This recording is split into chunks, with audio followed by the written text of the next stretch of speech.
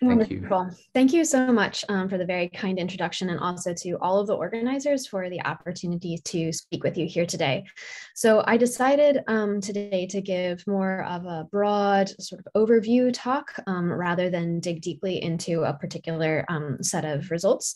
So I'm hoping to communicate a vision for the field as it currently stands, where it could go, and opportunities for change.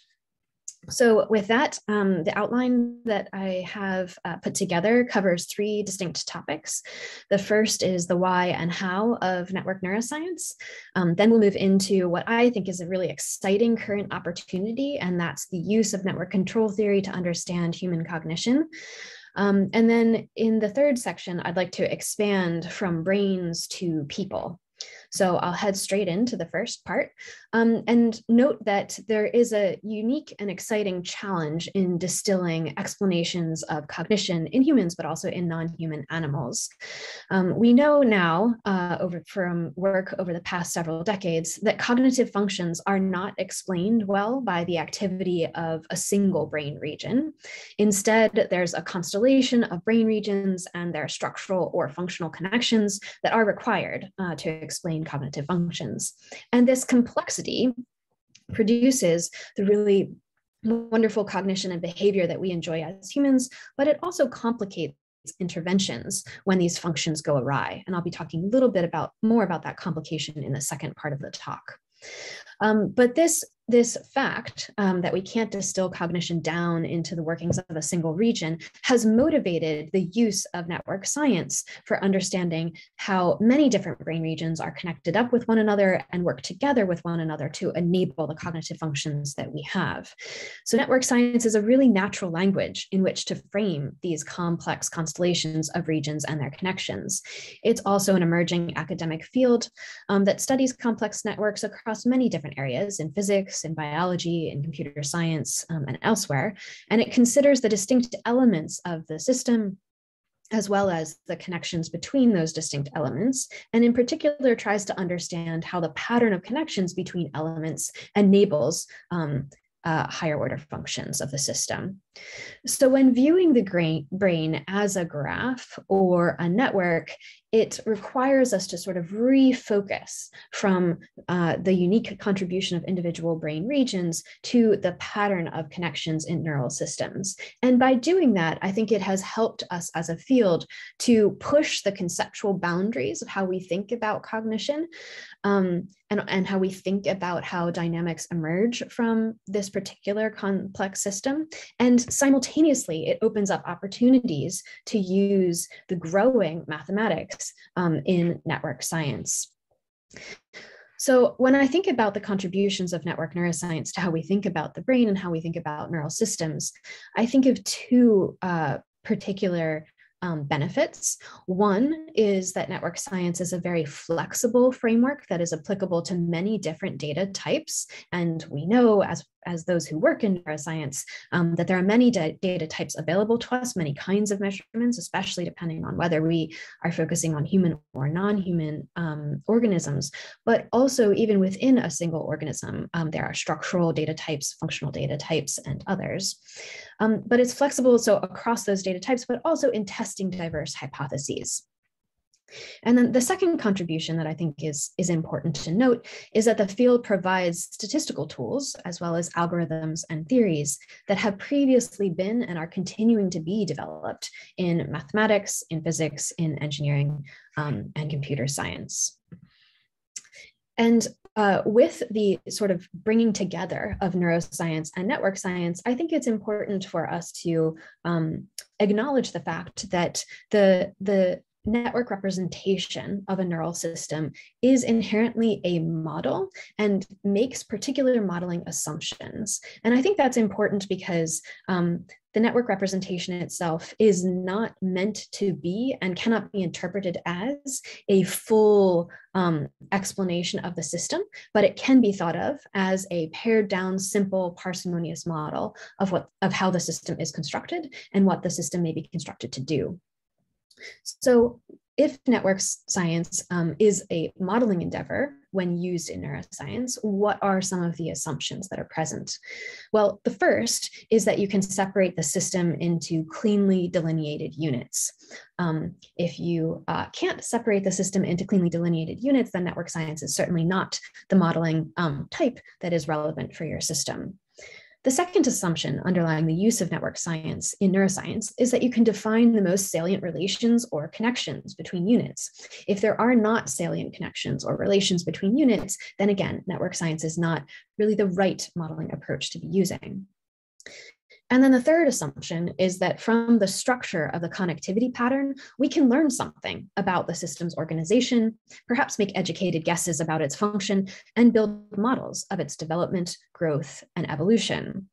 So if we are studying a system where that connectivity pattern actually doesn't tell us about organization or about function or about development, growth, and evolution, then again, network science may not be the right approach. I think from the last 2 decades, it's very clear that the network model for neural systems at least partially satisfies these 3 assumptions. But I think each time that we use the network approach for neuroscience data, it's important to think through what these assumptions are and how they are satisfied by the particular model that we are building. And so that leads me to the next set of questions that I think the field has been wrestling with, which is how do we assess the efficacy and merit of network models once we've built them? And I think that the answer is that there are multiple ways of evaluating and testing the validity of network models. And I really do think very, very strongly that the validity of a particular network model will depend on the goals of its use and the domains of its application. So I don't think that there's one way of assessing the validity of a particular network model. I also don't think that there's one network model that's necessarily the right one, but that in each case, we need to think about how the network model was built, what the goals are for its use, what data it's using, and what the outcome is. What are we using it for? So with that broader context in mind, I think that there are at least 3 different types of validity that we could be considering. And the first and simplest would be descriptive validity. So descriptive validity addresses the question of whether the model resembles in some key ways the system that it was constructed to model. And this kind of validity aligns with questions about how well the specific pattern of nodes and edges matches the anatomical and or functional data that it represents. And so if you're building a model that matches, where the connectivity pattern matches that of the data, then you have descriptive validity. You are describing the data in front of you as a network. And I think that the majority of work in the space of network neuroscience has done a really good job of thinking through descriptive validity. But I think that's not where we as a field want to stop. I think we want to push forward into explanatory validity, for example, which focuses on a theoretical construct used to develop statistical tests and support conclusions drawn from the use of the model. It addresses whether a network's architecture can be justified from the data and then used to test for causal relations to dynamics or to behavior. So this moves sort of a step beyond descriptive validity and asks, is this network model useful to explain? And if so, what is it explaining? And then the third kind of validity that I think is really exciting and that the field is increasingly pushing towards is predictive validity. This occurs where there's a correspondence between a model's response to a perturbation and the organism's response to a perturbation. That perturbation could be a drug, an electrical or chemical stimulation, neurofeedback, for example, or simply training. And when there is this correspondence between the organism and the model, then we have attained descriptive validity. So with validated models in hand, what questions do we then ask? I think that as the field has moved over the last couple of years, it's clear that we are rethinking our conceptions of computation from a network perspective. And there's this really wonderful review article from Denk and colleagues in 2012 in Nature Reviews Neuroscience that I think is illustrative of this move. How do we think about computation, not in single units, but in groups of units, in small motifs of connected units that then produce something broader than could be obtained from a single unit itself? We also are using the network approach to think quite differently about human development. So to complement the understanding of how cortical morphology may change over the course of development and over the lifespan, or how gray matter volume or cortical thickness in a particular region of the brain may change over development. We are thinking increasingly about also the pattern of connections between brain regions that changes in a meaningful way over development, in the sense that changes in a way that supports the alterations in cognitive function that accompany development, but then also accompany later age. The approach and the sort of perspective has also altered how we think about pathology, whether that's in neurological disease or psychiatric disorders. So rather than thinking solely about how a particular region of the brain may be altered in a particular neurological disease or psychiatric disorder, we are increasingly thinking about what circuit, what pattern of connections are altered and how that alteration in the network is productive of the pathological signatures that we see in symptomatology or outcomes.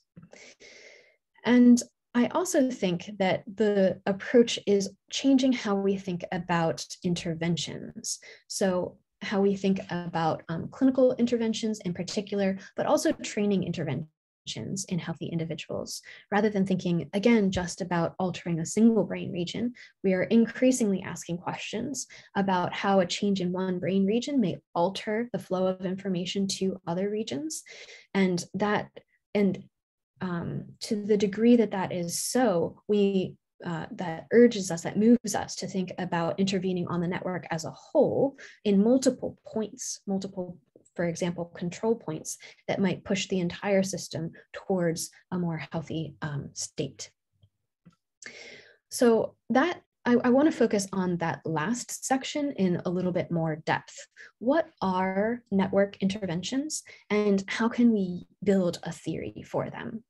And so that brings me to the second part of the talk, where I would like to discuss what I think of as a really exciting current opportunity in the field, and that's the use of network control theory to understand cognitive functions as well as interventions in the context of disease.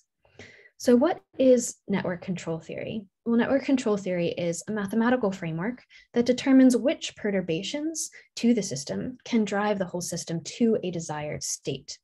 So let me walk you through these two simple schematics. Here on the left-hand side is a simple network with 4 nodes and 4 edges that are directed.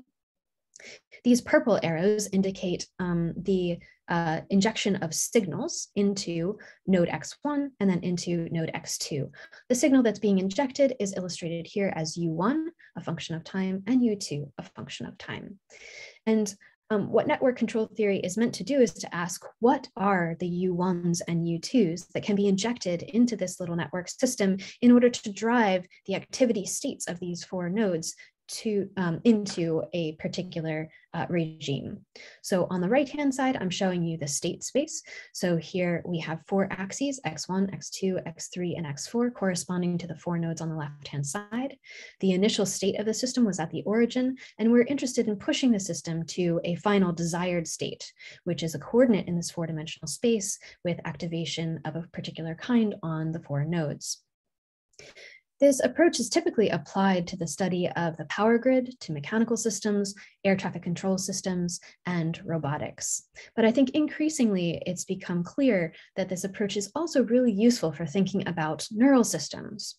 So how would we translate what I just described to you for a generic network system to a neural system specifically?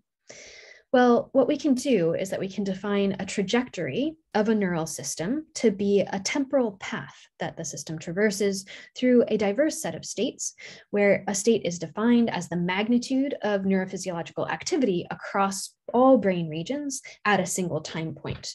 And you can think about this as a single measurement in fMRI, so at a single TR, or a single measurement in calcium imaging in a non-human animal, or you can think about it as a measurement of power across brain regions using electroencephalography or magnetoencephalography or intracranial electrocorticography, for example.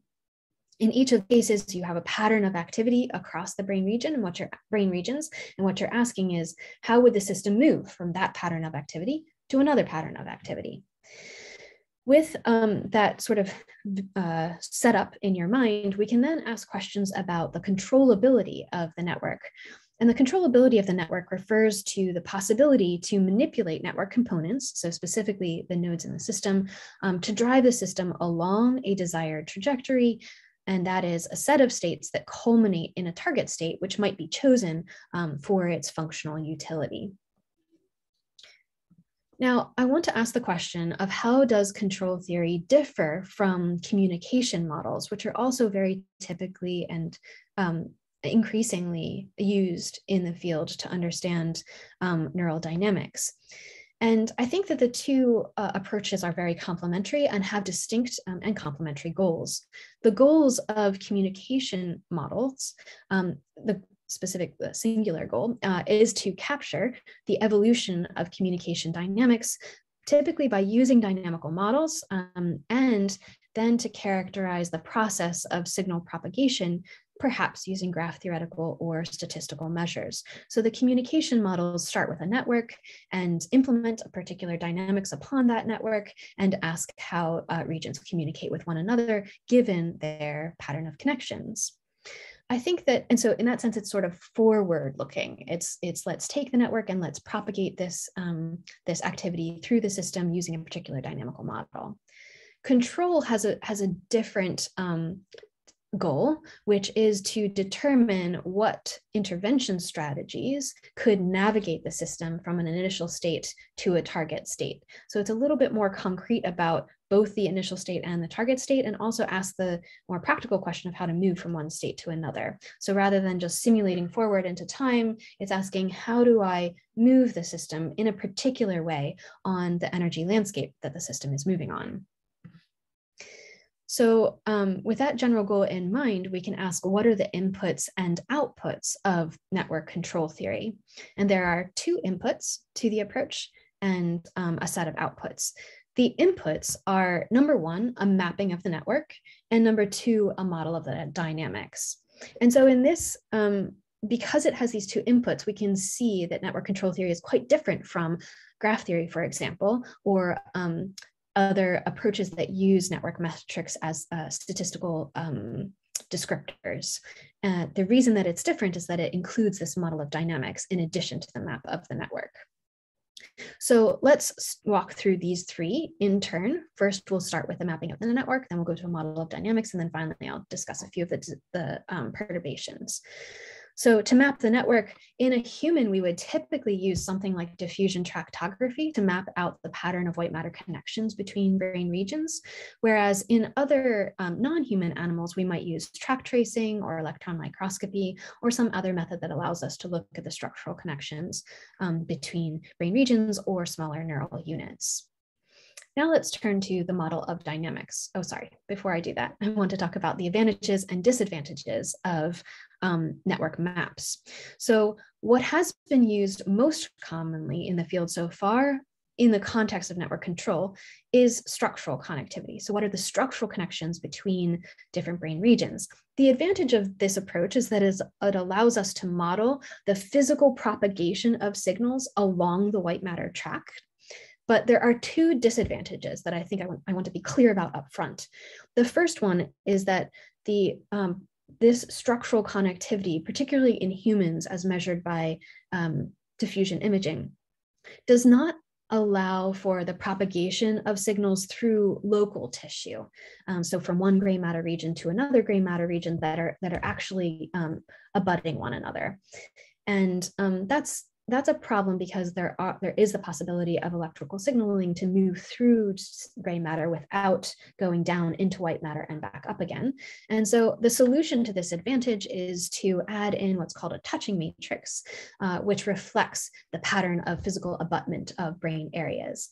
And this is important because brain areas at the large scale are not discrete units, sort of hanging in space. They are, pieces of a volume of tissue that are right next to one another.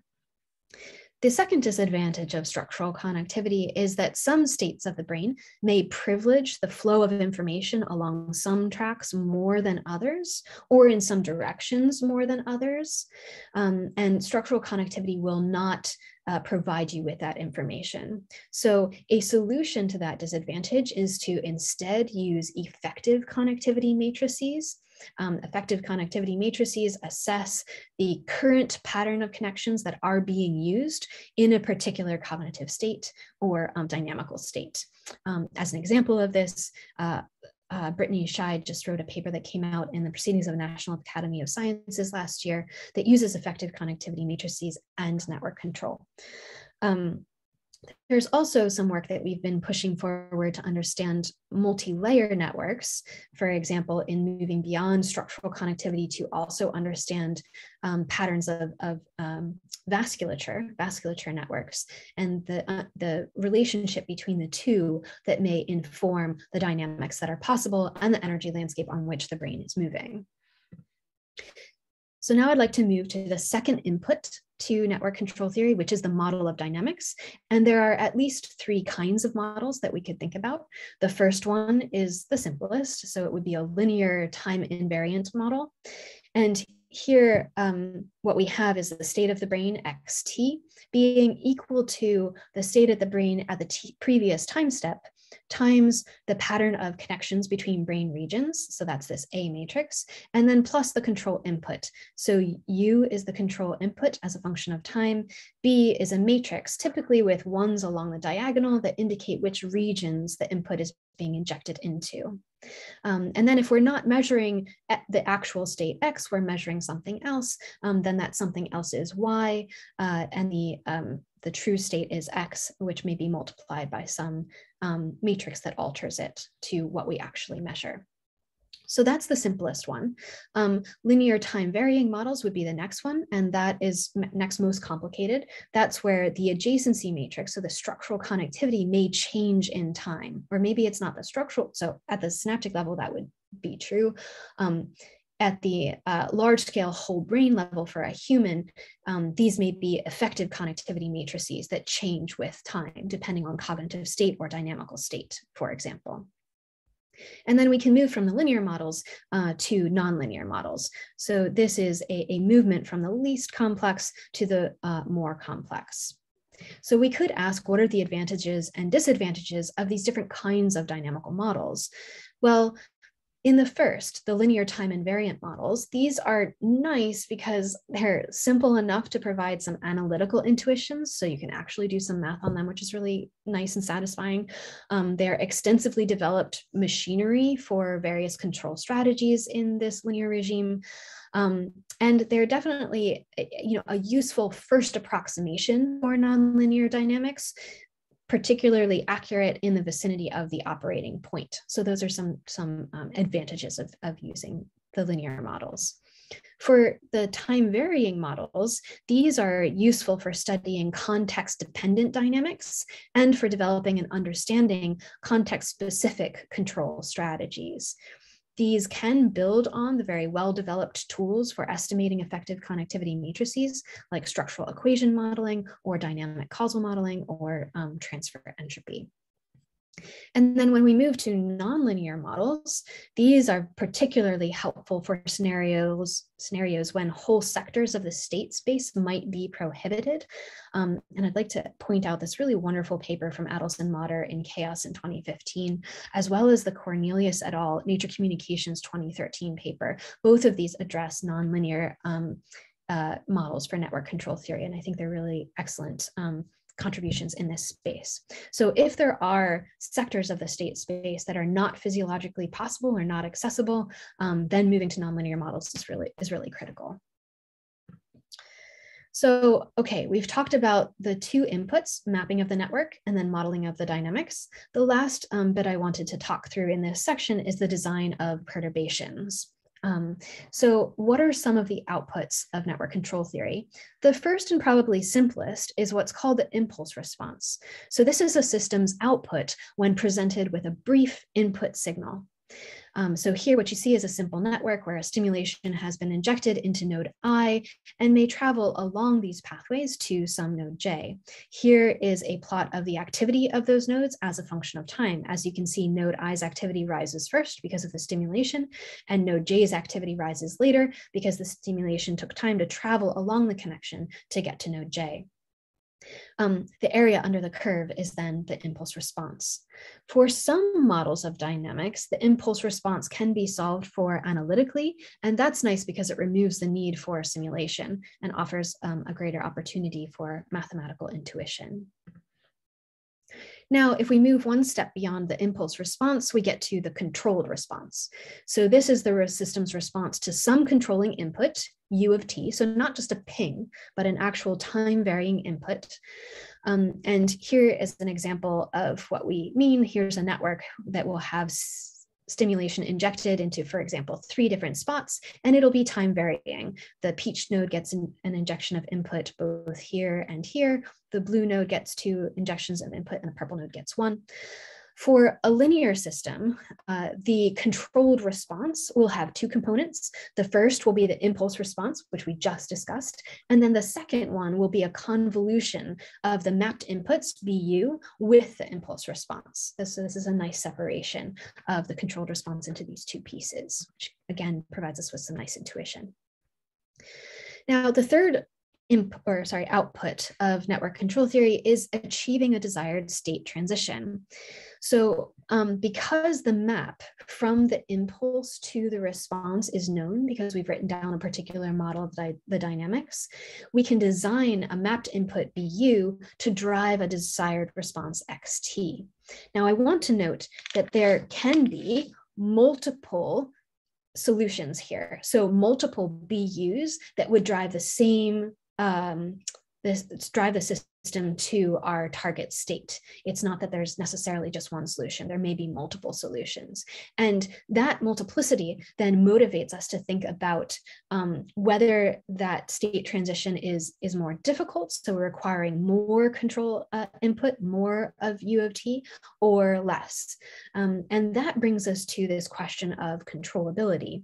So a system is controllable if there's a control input that brings us from an initial state to a desired final state in finite time, but we may be interested not just in whether that's possible, but also we may be interested in a subset of initial and final states that would push the system locally on the energy landscape or more globally on the energy landscape, or with different amounts of energy.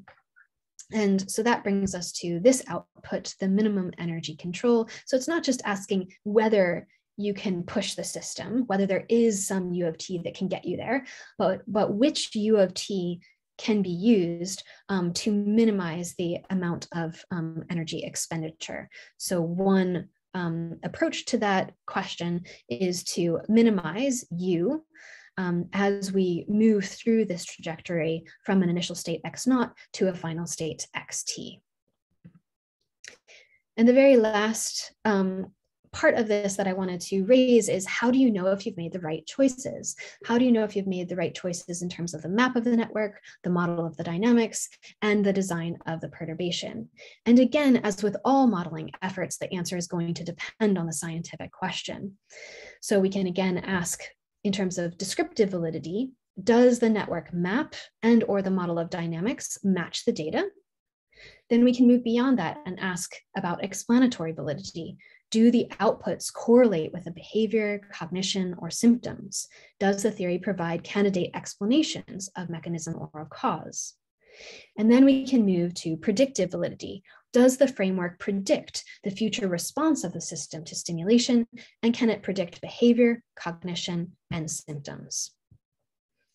The question spaces that the field is currently tackling include modeling cognitive control as a network control process, Here, some examples are assessments of executive function and dysfunction and its development, but also relevant here are studies of the energy landscape modulation that can accompany the use of drugs or the use of placebo. The second set of questions that is being tackled is using network control to better understand the functional consequences of altered brain structure in disease states like epilepsy, bipolar, and schizophrenia. But also relevant here are assessments of the heritability of network controlled statistics. And then third, we can use network control to better understand brain dynamics in response to tasks. So for example, in a resting state versus a visual processing state, working memory state, or brain-computer interface control. Also relevant here are studies probing control energy as a marker of cognitive effort. And the fourth is using network control to better understand brain response to stimulation, particularly in the design of personalized stimulation paradigms that embrace the structure of white matter organization in that particular individual. Now that we've done a deep dive into network control theory, I want to kind of come back out again and stay at this broader scale of where the field is. So typically, network models have been applied to the scale of brain regions, in humans at least. And the question is, where has the field expanded to since? Well, I think it's expanded to think much more in a multi-scale way. So in the first expansion, I think, is moving from the large-scale brain activity, which provides a really nice coarse-grained encoding of neural processes, but down to cellular dynamics that can shape the regional dynamics that we understand. So thinking now both about neuronal networks, so cellular networks, as well as regional networks, and how these two might relate to one another. How do cellular processes shape circuit behavior? And that multi-layer, multi-scale expansion moves even further, both to the smaller scales of molecular networks and up to larger scales of social networks. So when we move down to molecular mechanisms, we can think about what molecular mechanisms affect large-scale brain network function. And understanding that relationship is really critical for the development of effective pharmacological interventions. So we can ask questions like, how do genetic material and epigenetic drivers shape circuit behavior across spatial scales? And we can also move up, so beyond a single brain region, but to a whole social network of individuals, and ask questions about how single brains shape the social networks around us, but also how the social networks around us shape the brain. And this may feel like a very broad question that is not yet accessible to data, but in fact it is. And individuals, there's a whole set of investigators who are understanding the structure of single brain regions and the structure of the social networks around them and relating the two to one another. So we really are starting to understand how the networks in a single mind relate to social networks around them and vice versa. And I'm really excited about this expansion. So that brings me to the very last section of the talk, where I would like to move from brains to people. So how are we going to do that? I want to pose some questions here. How can we take the lens of network science brought to neural systems and apply it to neuroscience as a field? So how is our field like a network, and why might that be important? And can or should we intervene in this network to what new state could it be pushed? So let's make those questions a little bit more concrete. How would we move from brain regions to brain people, which is us, right? People who study brains. So we'll move from a network of neurons to a network of neuroscientists. And instead of having the network represent the connectivity between regions and ask questions like, is the brain composed of independent units, we'll instead ask, we'll instead study a network where each node is a person I, person J, and they may relate to one another by how they cite one another's work, how they engage with one another's ideas. And we'll ask questions like, is our field composed of and our work done by independent scholars, or are we doing this work together in a collaborative way that's evinced by the citations that we used to mark whose ideas we're working with and working around and working among? So this brings us to thinking through the citation networks in our field as a marker for collaboration, for ideas, and for the sort of progress in our field intellectually. Citation networks are networks that define not just neuroscience, but kind of any field. And there's a growing group of researchers in bibliometrics and science of science that are studying citation networks as markers of the field's structure. And in fact, Sarah Ahmed has very strikingly called citations academic bricks. And she's called them academic bricks for a couple reasons. I think the first way in which citations are academic bricks is that they are building blocks of academic careers. So they are frequently seen as a marker of success. They are sometimes used to determine compensation and promotion. They're often evaluated in the context of grants and other funding awards, as well as collaborative opportunities and speaking engagements. But the second way in which citations are academic bricks is that they are building blocks of our fields of inquiry. Citations form a network map of the scholarly fields that we are engaging in. They define kind of spaces of inquiry. What questions are we asking? What ideas are we using? What experiments are we building upon, and they determine the scope of the questions considered, as well as serving as a really nice record of the history of scientific ideas. So as academic bricks, then, citations can build a more diverse scientific community, or they can erect walls of exclusion. And so I wanted to show you some relatively new data that we have studying citation networks in neuroscience, and a really sort of sobering assessment of the way in which race and ethnicity of individuals is clearly evinced by the citation network patterns. So what we did is that we studied over 60,000 articles in the top 5 neuroscience journals from 1995 to 2019. And what we did is we asked, well, how many citations would each of those papers be expected to get, given the date of the publication, so how old it is, the journal that the paper was published in, the seniority of the first and last authors, whether the paper was a review article or an empirical article, and a couple other factors. So after building this statistical model, which is shown here in the lighter pastel colors, we then asked how many citations did each group get, and we categorized groups, well, individuals or papers, into 4 groups. The first one is where the first author is predicted to be white and the last author is predicted to be white. And so that's this dark purple. And then on the right-hand side, what you see is when the first author is predicted to be an author of color and the last author is predicted to be an author of color. These predictions of race and ethnicity are drawn from the names of the individuals. There are, we use machine learning algorithms that can extract the probability of someone coming from a particular race and ethnicity given the linguistic structure of their first and last names. And so what you can see from these data is that the papers that have a predicted white first and last author are oversighted by about 8% compared to what you would expect based on these other factors, whereas papers from authors of color are undercited by 17.2%. And papers that have the mixed authorship are here in the middle. So what we find is that reference lists tend to include more papers with a white person as first and last author than would be expected if race and ethnicity were unrelated to referencing. We also show that this imbalance is largely driven by the citation practices of white authors, so people like me, and is increasing over time as the field diversifies.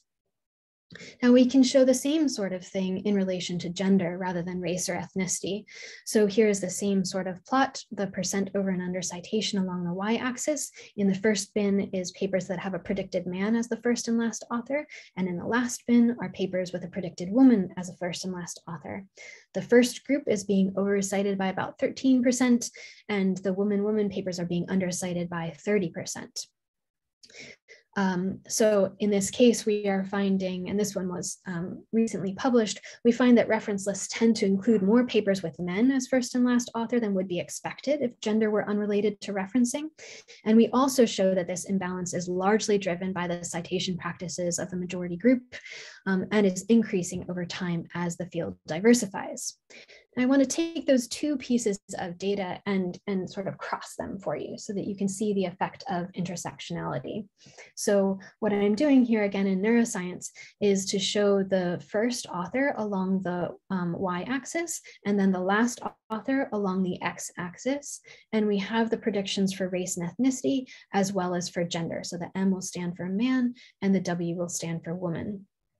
And the four groups that we will have in terms of race and ethnicity are white, Asian, Hispanic, and Black. So what you can see here, the color is the percent over and under citation. What you can see is a very clear gender effect. That's this big block diagonal structure, where in the top left, you can see an over-citation of man-man papers on average. And on the bottom right, you can see an under-citation of the woman-woman papers on average. And then if you look inside each of these blocks, you can see the race and ethnicity effects. And I'll just pull out the sort of top and bottom to give you a feel for it. So the most oversighted are the papers that have a predicted white man in the first and last position, and the most undercited over here are the papers that have a predicted Black woman as a first and last author. And the difference in these is about 24% oversighting, 47% underciting is over 70 percentage points difference, which, as you can imagine, could have a marked impact on scientific success, compensation, promotion, etc. Interestingly, again, just to note, these effects are largely driven by the majority race and the majority gender and are increasing with time in neuroscience. So I want to talk through what some factors are that could explain these citation disparities.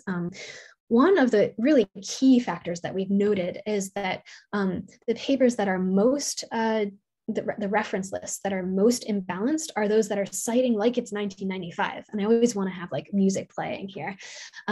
If you're citing like it's 1995, in other words, the gender proportions of 1995, then your reference list will be imbalanced in comparison to what we have now in 2022. So a wonderful fact about our field in neuroscience is that the diversity of individuals that are contributing to our field has grown markedly over the last 25 years.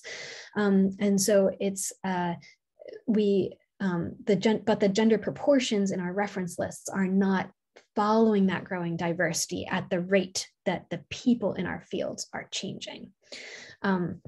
So the second factor that we've noticed is as a statistical explanation for what's going on is a gender imbalance in the co-authorship network of, so papers, authors, if you have a co-authorship network that is imbalanced in terms of gender, then that partially explains the gender imbalance in that author's citation behaviors. And people who have less imbalance in their co-authorship network tend to have reference lists that are less imbalanced.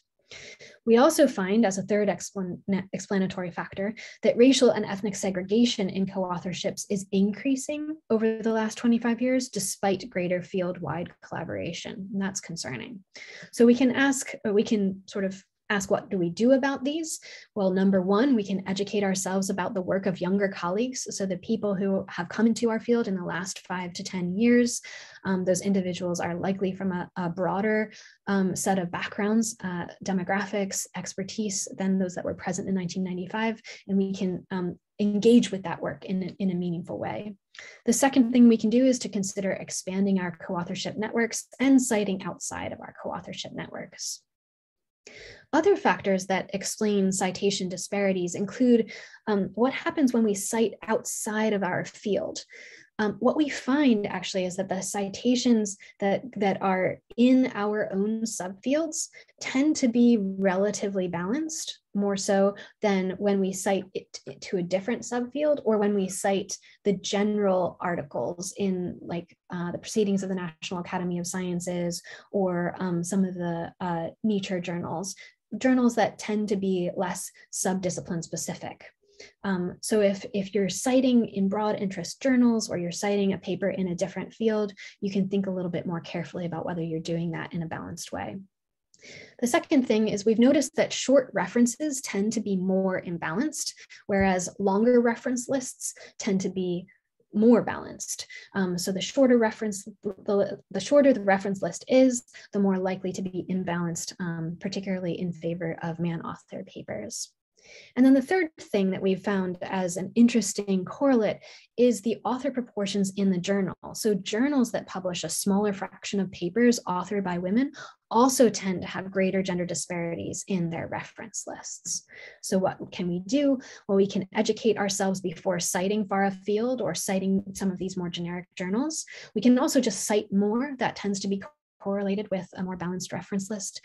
And journals can think about publishing more equitably. The final factor, and then I'll broaden out, final factor explaining citation disparities is papers with a citation diversity statement tend to cite differently.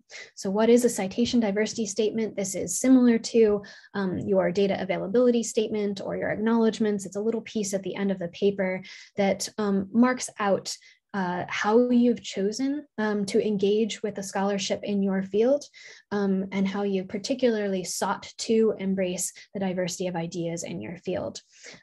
What we often use in my lab and in others is this publicly available software where we can look at our reference lists and ask, are our reference lists actually spanning the demographics of the field in an equitable way, or are they skewed in one way versus another?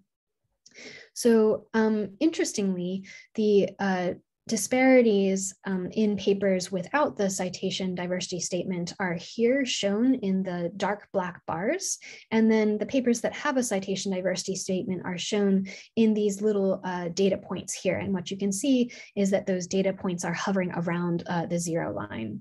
So what that means is that papers that have a citation diversity statement are citing according to the current demographics in the field and who's publishing and how many papers are being published. So this is a really interesting factor that's showing a marked amelioration of the disparities that we've observed.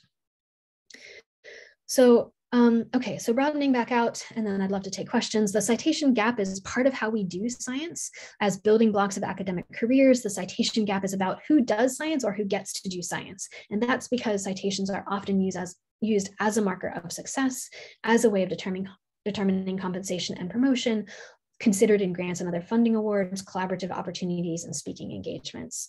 But they're also, as building blocks of the fields of inquiry, this citation gap that we are describing, both in terms of race and ethnicity and gender, is about our collective trajectories through the space of discovery. And we can think about, what that means for the way that we're mapping scholarly fields, defining spaces of inquiry, determining the scope of questions considered, and recording the history of scientific ideas. Of course, what I've provided here is a description of numbers, right?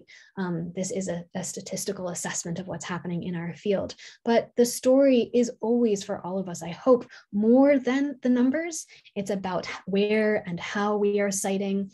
Are we sort of slapping on references at the end or engaging with them really intellectually and deeply from the start? Are the references that we are putting in some sort of long list at the end of a generic statement or set apart alone supporting a specific claim? Are we citing equitably in all of the other ways like invitations, mentions, emails, Twitter retweets, etc. So we can think kind of a little bit more deeply beyond the numbers about how we can lay down a new practice for a science of tomorrow. And I think that by moving from brains at the beginning of the talk to what brains do in terms of citations and understanding how we're engaging with each other intellectually, we can refocus on the pattern of connections in our fields. And by doing that, we can push the conceptual boundaries of how and by whom neuroscience is done. So with that, I'd love to thank you for listening, and I'd be very happy to take questions. Thanks so much. Well, I do the physical clap and I invite everyone to do the same or use the proper emoticon. depending on how technological you are. Well, thank you for a very great and inspiring talks. There has been a few questions in the chat, and perhaps we can start from there. A few questions are on the first part of the talk, and then a few more on the second part. So perhaps we can start from the first one. So there is a question from Alice, or Alice probably, Schwarz, and she wrote, linear models are good at describing reality when we consider small changes of system, that is local moves in state space. When we look at things like controllability, minimum energy control, we look at trajectory in state space that are potentially non-local. I worry that this is precisely for the question for which control theory is interesting, that the linear models don't describe the systems that we are interested in well. But there is so little in terms of practical usable framework for nonlinear control theory. What part of this assessment of the field is too critical in your opinion, and or what is the way forward? Yeah, thank you, Alice, for that question. Slash set of thoughts. So I do think that some of the really interesting questions are about how the brain might move non-locally on the state space, but also how the energy landscape might be changing as a function of time. And so I think that definitely requires moving to the time varying approaches. I think that I am most probably honestly excited about the middle set of models that I described for you. So where the adjacency matrix is changing itself, that's going to alter the energy landscape on which the brain is moving. But you can still use all of the wonderful machinery that's available for linear control. So I feel like you're getting kind of the best of both worlds in the sense that you can understand, you can use the machinery, but you can also start to even bring down the time scale of the adjacency matrix changing to relatively small. And then you're approaching the nonlinear model, the fully nonlinear models, right? So I feel like that's a really exciting way forward. I completely take your point that the nonlinear models are, there's less done there practically, and so it requires a lot of simulation. It's hard to know why things are happening. It's hard to get mathematical intuition. So not to say that we shouldn't be using nonlinear models, but that some of the benefits of the linear ones you definitely lose. I also take the point about the interesting non-local movements on the energy landscape. And I just think these middle models are, for me, it's the place that I'm most excited about over the next couple of years. But I'm excited to hear, what the field thinks as we move forward. Okay, there are then two questions on energy landscape. The first one is from Young Yang Kim. Thank you for a great talk. I have a question about the energy landscape. I thought the energy landscape is related to the internal dynamics of the brain. However, in the function, you said that the energy is the dot product of U, but isn't U the perturbation? Then the shape of energy landscape depends on the perturbation. So that's the first question. And the second question is from Mehran Hossein Zadeh Bazargani. Great presentation. I wonder what we mean by energy, and what kind of optimization technique are typically used to walk down the energy landscape? These are great questions. I wasn't careful about my use of the word energy, so I apologize for the lack of clarity there. So when we're talking about the minimum control energy, it is the dot product of U, as I wrote on the slide. But when I'm talking about the landscape that the brain is moving on, maybe I shouldn't be I mean energy landscape in the sense that it's going to require more control energy to move from one state to another. That means you're moving up a hill on the energy landscape. But no, the landscape itself is actually determined by the pattern of structural connectivity and the model of the dynamics. And so you will have a different landscape when you have a different pattern of structural connectivity. So every person, every human, where we have a different structural connectivity matrix, will have a different landscape on which they would be moving. And it would require different amounts of energy to move among states based on what's actually connected. And then the second question, what do we mean by energy? Hopefully I clarified that a little bit, but actually I want to add one additional piece of data, which is that when we measure the minimum control energy, it is a computational estimate from a theory. And an interesting and open important question is that energy anything like biological energy that the brain actually uses? So we do have a paper that's on bioRxiv now and in revision at a journal, which connects the minimum control energy to estimates of metabolic energy as measured by FDG PET imaging. So I'm really excited about that because it's the first way in which we've been able to connect a biological marker measurement of energy and a computational theoretical estimate of energy. There's a lot more to do, but I think that that's the space I'm particularly excited about is to connect up the theory or computations with some on the ground estimates of how energy is being used in the brain when it's really working. Okay, and then what kinds of optimization techniques are typically used to walk down the energy landscape?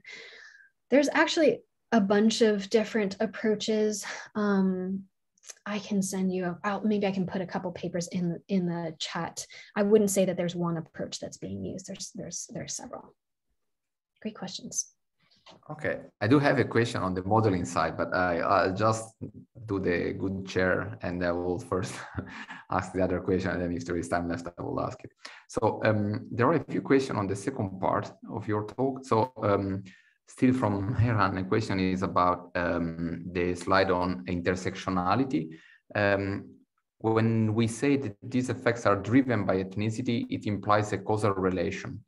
Causal relationship. I wonder how we can be sure of it being causal and not correlation. So that's the first question. Then there is a question from Suzanne Ditlevsen. Thank you for a great talk. I wonder how you get data on gender and race of authors of scientific papers. And the last question on the blog somehow is from, again, Alice Schwarz, asking whether you have looked have you looked into whether perceived prestige of institution is a factor that could drive the disparities? Yeah, great questions. So let's start at the top. So when I say that the effects are driven by race and ethnicity, in the sense that what I mean is that we see that white people are citing in a way that shows these really broad disparities by race and ethnicity. When we study the reference lists of authors of color, we find that their reference lists don't show as much disparity. So they're not overciting white people as much, and they're not underciting authors of color as much. We can do the same thing in terms of gender. So what we see is that if you just take the papers that have a man first and last author, and you look at their reference lists, there's a really big gender disparity, very, very high overcitation of man papers and undercitation of women papers. And if you just look at papers that have a woman in the first and last author position, then what you see is that they're citing much closer to the 0 line. So when I say driven, I mean statistically, when you separate out these groups of authors, one group shows the disparity markedly, and the other does not show the disparity either as markedly or at all. So that's what I mean when I say driven. This statistical effect is driven by this group, because when you study the other group, it's not there. So that hopefully clarifies that one. The second one was, how do you get data on gender and race of authors in scientific papers? So there are two ways of doing this. Some people, there are some databases where there's information that people have provided about themselves, where you can have self-attestation of gender, race, and ethnicity. However, those databases are either very expensive or difficult to get or very small. And so what's typically used in the field of bibliometrics or the field of science is to take the name of the authors and use probabilistic databases that say, if a person has this name, it has this probability of being a man or this probability of being a woman, either based on the sex assigned to the person at birth, so that's from the Social Security Administration database, or based on social media profiles that that person had later in life. So this, importantly, that second bit helps us to account for people who are trans or non-binary or outside of the gender binary. So that's one thing. So it's important to keep in mind that all of these data are probabilistic. This is a probability with which a person might be a woman or might be a man. And the same is true for race and ethnicity. So for every name, based on the linguistic structure of the name, and particularly the bi-characters, so how two letters in the name are next to one another, what's the probability that, for example, a Z and an L are next to one another in a name? That probability can tell you something about, comes from a particular linguistic structure. And so that's where we can build from the pattern of the name itself to the predicted race or ethnicity. So again, these are probabilistic. So based on my name, I might have a particular probability of being white, another probability of being Asian, another probability of being Black, another probability of being Hispanic. So every person is not assigned to a single bin of race and ethnicity, but has a continuous probability of being in all bins. And you could ask the question of, why would we do it that way? And what benefit might that have over self-attestation? So one of the benefits of using names rather than self-attestation is that it is a really useful marker of how we are perceived by other people. So I might have, let's say, for example, that I'm white passing but have Black heritage. And so people will look at me and say, you look white, I'm going to cite you like you're white. Well, hopefully they won't say that, but people may engage with me because of the way that I look, right? And that bias in how, or that the bias due to perception is something that we're really interested in. And that perception can be due to name, it can be due to physical appearance, it can be due to other things. The most common and broadly estimable version of that perception is by name. So name-based approximations allow us to assess the perception that could hopefully, subconsciously be affecting our citation patterns. When I say hopefully it's subconscious and not conscious. Hopefully we're not explicitly doing this. Okay. Is that everything? Prestige, Alice. Yes.